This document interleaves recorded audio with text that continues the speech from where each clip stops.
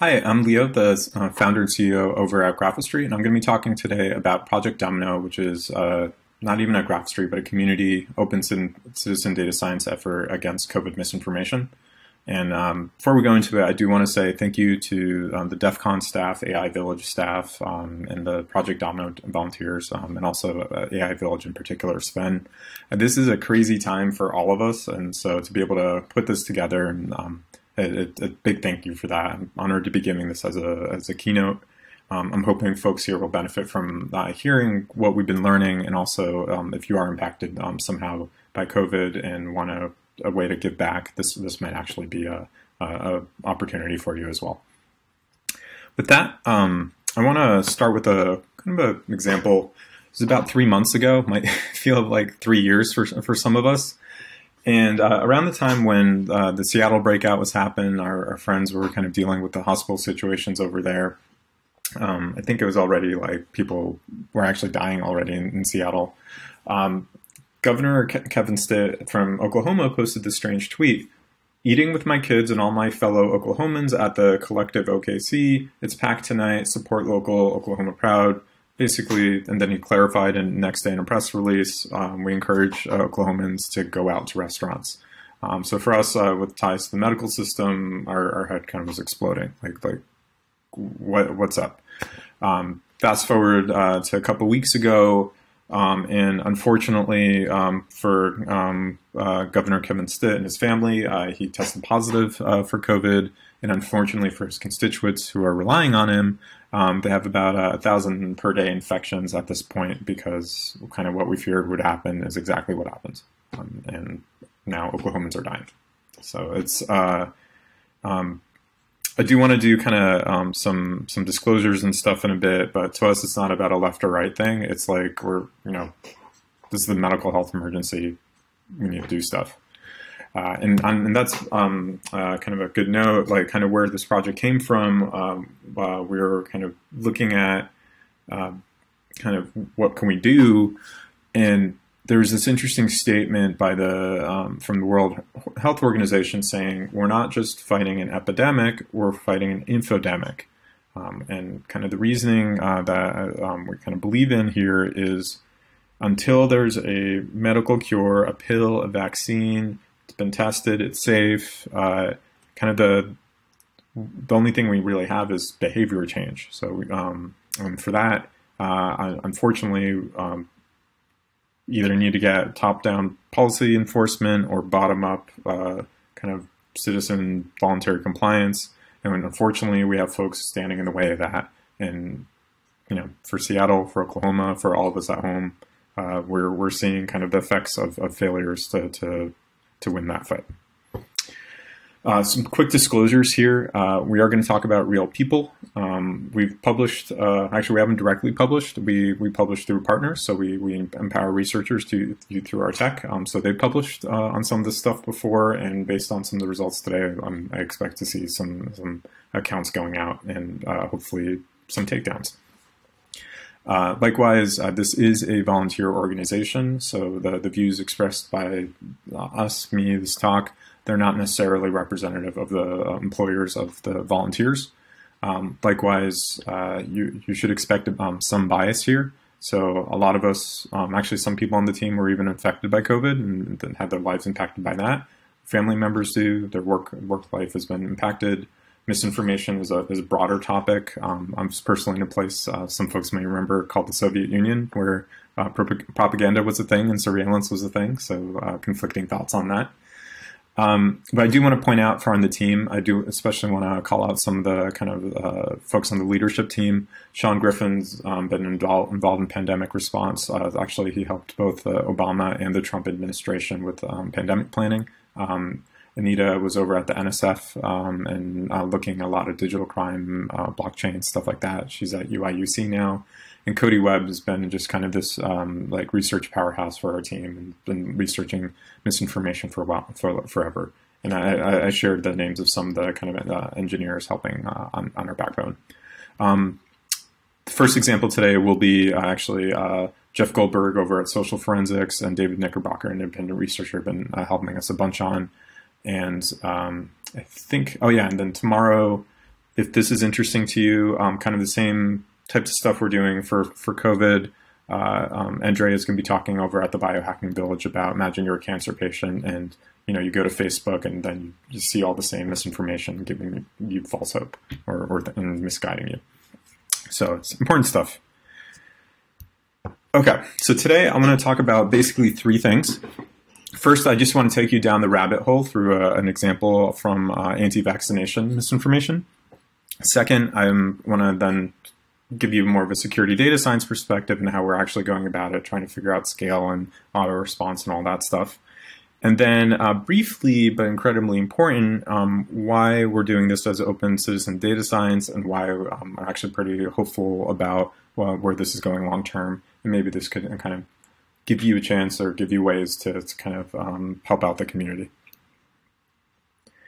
Okay, so let's dive in.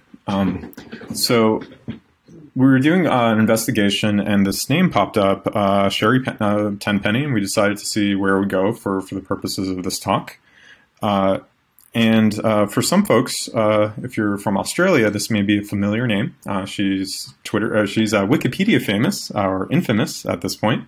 So her 2015 lecture was canceled in Australia because apparently she is involved in a lot of vaccine misinformation, and private organizations in Australia wanted no part of that. And so they didn't support her.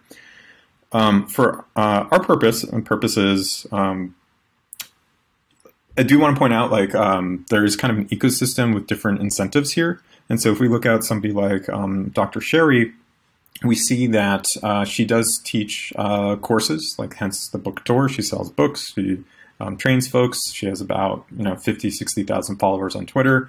Not shown, she also has a big presence on Facebook and also on newsletters, so stuff that you don't even see.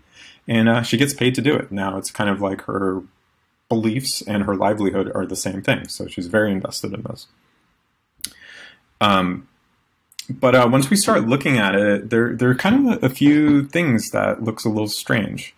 So she talks about Nazis in her profile, like that's the first thing that's the first word she shows you, and so that it's kind of like a whistle to one side of the house, and then talks about abuses by the state. So that's kind of like a different kind of thing, and so it's kind of interesting to ask who's the community around her.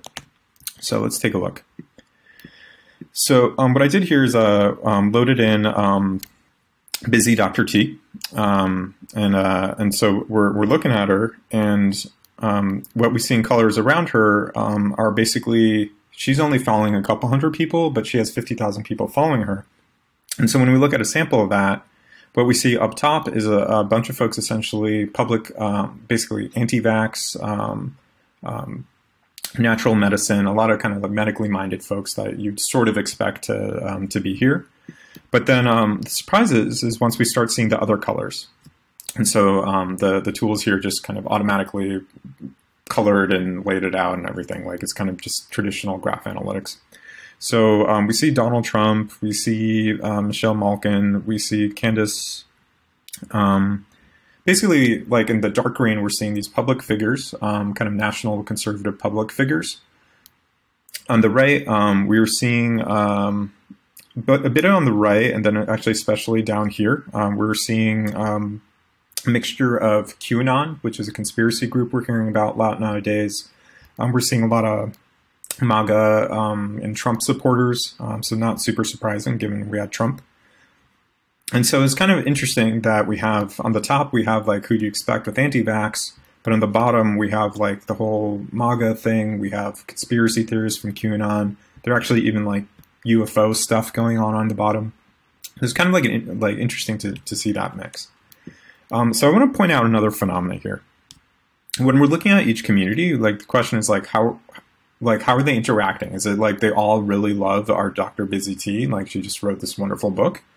What we actually see is, like, for example, from the QAnon zone, they're reaching into the medical zone, so they're following folks there. Conversely, if we pick somebody big in the kind of this top region, sometimes it's localized, but other times you see it's reaching into the QAnon zone.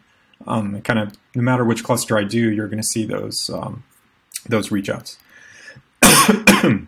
Excuse me. So that's actually kind of strange, where there's no reason to believe one conspiracy has anything to do with another. And so we're actually kind of almost like in this other world. And what we're seeing is the networks do cross over. And so the first thing is what we're seeing is the question is why? And that's basically to support influence. Sometimes that could be direct, where you're just retweeting from each other's. Other times it might be to trick the Twitter algorithm. So for example, here, this is actually a Fox News reporter, so it's someone on TV.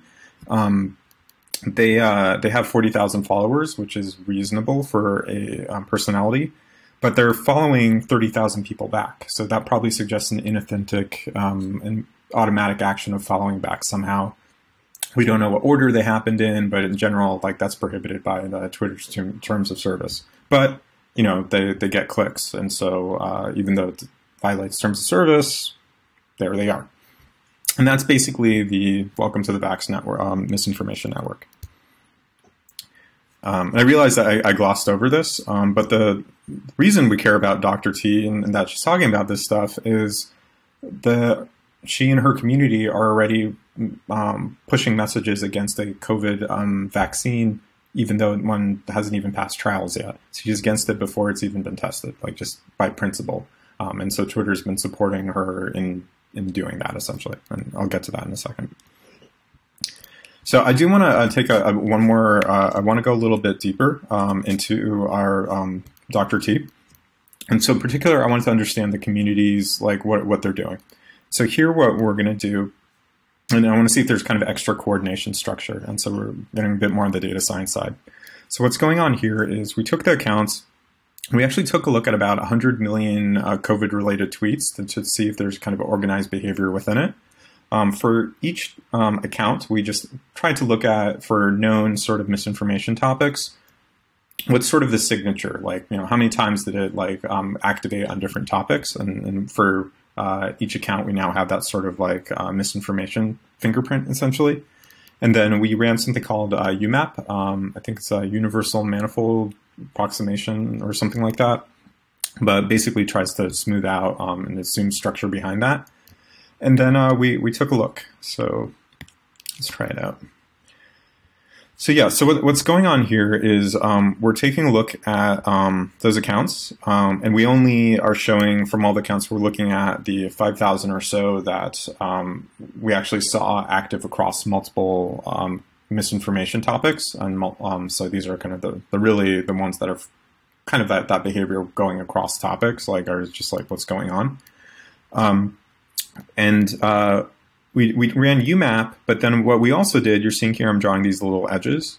We also ran afterwards a k-nearest neighbor, and I'll put them on screen, so that whenever we see accounts kind of tweeting on similar topics and similar intensities, so it's really, for example, imagine two bots programmed to kind of talk about the same thing or controlled by the same person to kind of, you know, retweet someone else.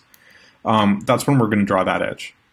And so, again, they're not necessarily following. They're actually just on certain topics. They're actually pushing those topics in the same way. So it's entirely content-based. And what we're seeing here is some interesting structure pops out for across COVID Twitter.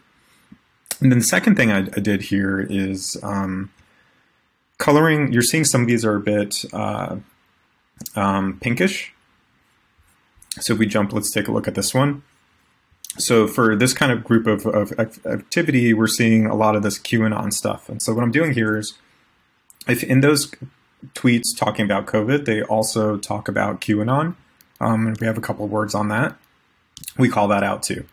And so what we're seeing is, like, you know, for this general topic, a bunch of accounts never explicitly mention QAnon, but it's definitely, maybe it's like two coordinators or who knows, or like something like that. But we're actually seeing a lot of QAnon influence across these different organized groups. And actually, in particular, almost all of these have a bit of QAnon. So you're seeing it's not all white, it's all a little off-white.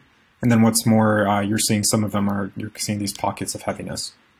When we calculated it out, it's about 15% of these accounts spread throughout are QAnon. And so at least for COVID Twitter, that was actually kind of interesting, and for us that was a surprise. So that kind of put QAnon in terms of medical misinformation on our radar. So that's not good. Okay, so jumping ahead. So we're looking at our busy Dr. T, and clearly blatant activity going on here. The last thing I wanted to point out was then we look on the right here, and Twitter's saying, hey, you should probably, now that you're here, you should also check out this Judy Mikovits, this PhD. Sounds authentic, right? Sounds smart. You may have also known about this Judy as a video going around called Plandemic, which got pulled down as pretty bad misinformation. And so that was pretty shocking to see. Like, I was like, oh, that name sounds familiar. So that was a little crazy. That was like the #1 recommendation of Twitter as soon as you go to this webpage is to learn about Plandemic. So, and this is like, way after the fact. And so kind of in summary, what we're seeing in this pretty basic, honestly, analysis, very blatant anti-vaccine misinformation, a lot of it about COVID in particular. We're seeing it's not just anti-vaxxers, but we're actually seeing a lot of cross-community support by misinformers. It's pretty blatant. It's pretty obvious how they abuse like the very few terms of service Twitter does have. So that's a little strange. It is a little disappointing to see Fox, the Republican Party, MAGA, and a lot of them kind of involved in this anti-medical misinformation, and again, tab is so blatant. And then on the platform side, it's when we saw that overlap and like, oh, wait a minute, Twitter makes money off of some of this stuff. They're clearly looking the other way for the terms of service violation. And then like, what was the Plandemic promotion? That blew my mind. So this is not a healthy situation.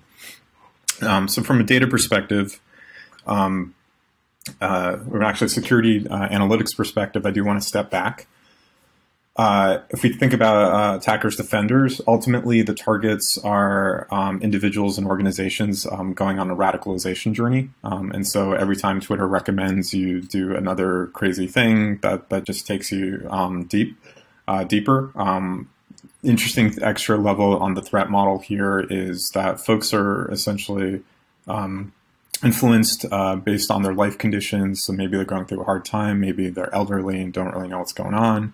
And also by their community. If your pastor or somebody or your family friends tells you something, you're more inclined to believe it. And so being able to infect communities with this stuff is and having mastery over that and platform level support is not good.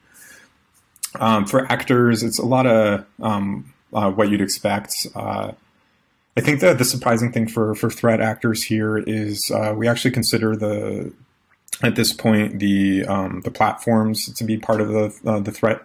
In particular, we break down the platforms as the social network system. So Facebook owns a bunch of social network. Google owns a bunch of social networks. A few are just big on their own right, like Reddit and Twitter. And Twitter is a multi-billion-dollar profitable company.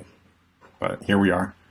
A little less obvious to folks is messaging. And again, actually, a lot of the same companies like Google, Microsoft, Yahoo own essentially the messaging channels. Those are completely unmonitored. And so a lot of times the radicalization actually hops over to newsletters. So that's stuff, basically dark data. And also the local news, think like Fox and folks like that. A little surprising is there's kind of a monopoly effect where because you do have regional, different ways of having monopolies on people's attention. That's the whole reason these companies got so big. Same reason we're basically at the whimsy of these companies. And so when you kind of calculate it out, like the 80% essentially is just about 13 of these groups.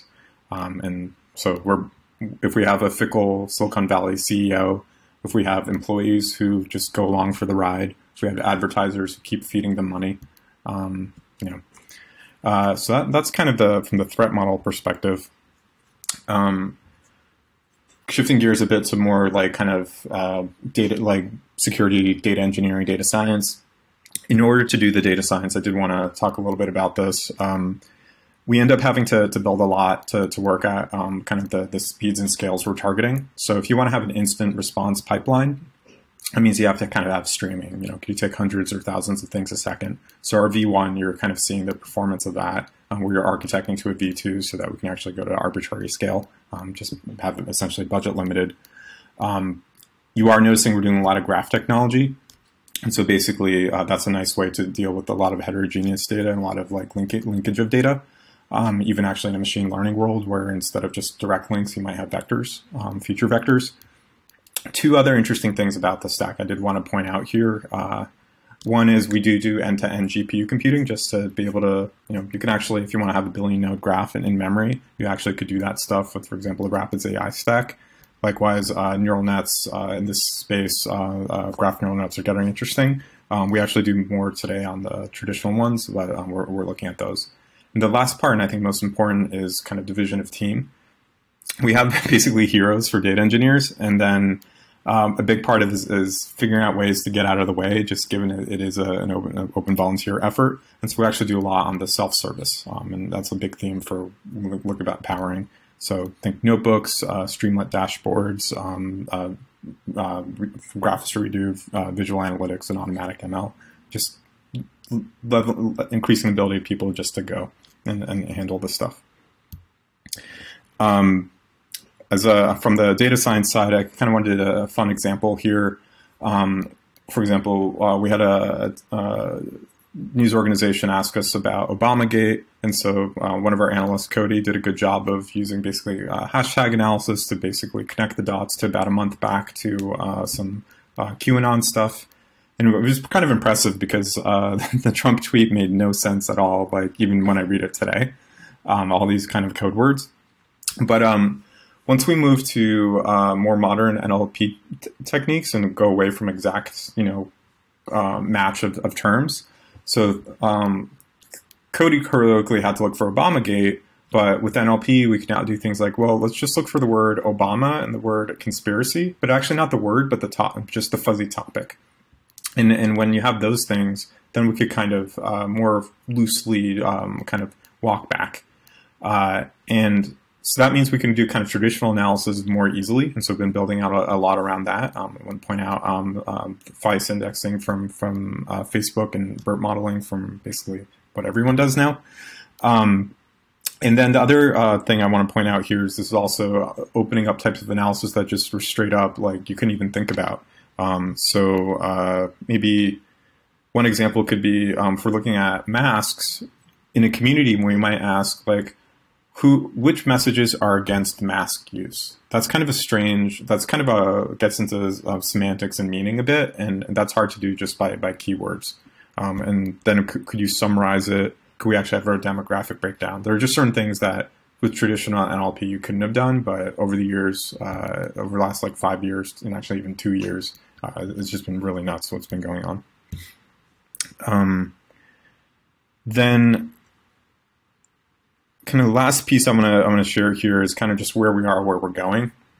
You're kind of getting a sense that we can now, bring in a researcher on a topic, and if we have the data, or we help them pull in the data and kind of do this kind of analysis. The next level of empowerment we're looking at is like, as we're building this out, is could we actually partner with less technical organizations, and if we have to kind of do this to protect their community. Imagine like a local civic leader. I was talking about the cancer community with Andrea with kind of at-risk patients. And there we're looking at, could we start helping them to kind of figure out, are there folks who are not even maliciously misinforming in their community, but people are just confused? Or are there people kind of targeting them? And could we start mapping out and building tools and stuff around that? So that's kind of the phase shift we're starting to go into, so that's pretty exciting. You're kind of seeing, as you build out its data capability, all this stuff unlocks. And then finally, I just kind of want to close out and tie together some of the stuff here. So the beginning, I was kind of sharing that investigation. Hopefully what you got across is like, yeah, like the analysis is cool and we're able to like, do these giant analyses, but like ultimately a lot of the important stuff is so in your face and so huge numbers that, like, again, that analogy of fishing with dynamite. And it's, those 13 companies that like, they shouldn't be gifting essentially millions or billions of dollars in free targeted ads to these groups and targeted recommendations. It's kind of that's stuff that I think is more systemic. I am disappointed to see kind of these otherwise legitimate groups appear to be corrupted by misinformation. So call out, essentially we're seeing MAGA is just so ever present here. We're seeing social media companies, regular media companies. So there are things you could do if you're an employee, if you are anywhere near the advertising spend of your company. All that stuff's important. And then kind of turning it around, that's all kind of social policy. A lot of folks tuning in are technologists of different stripe. And bad news is we're seeing these monopolistic media companies are not able to self-regulate. Like the left hand and the right hand are always at each other, and it's kind of brought us to where we are.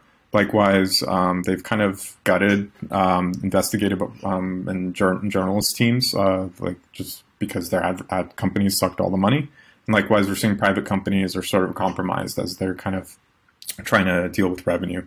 So that's bad. What's good is we actually have an open source community. I mean just like the technology community that is huge. And now at the same, and the data science is, R, Python, that's almost like built into the DNA.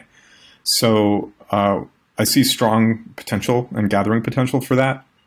I encourage that.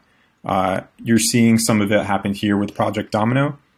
And so on that point, if you are into this kind of stuff and you could help out with coding, just head into our Slack. Likewise, as we launch in the coming months, these kind of more self-serve and tiers for folks sitting on top, reach out for partnering. And likewise, while we are looking at doing sustainable approaches to our growth, especially as sort of a bootstrap phase that we're in for the next year or so, we're definitely, grants, whatever, that stuff does help with the core team do what they need to do. Likewise, serverless compute time, anything like that. With that, thank you for your time, and hopefully this changed a little bit about either how misinformation is working in practice in the COVID era, and also, even more importantly, that we actually could do things, and we can actually detect it, and then we can actually build tools for it. So, thank you.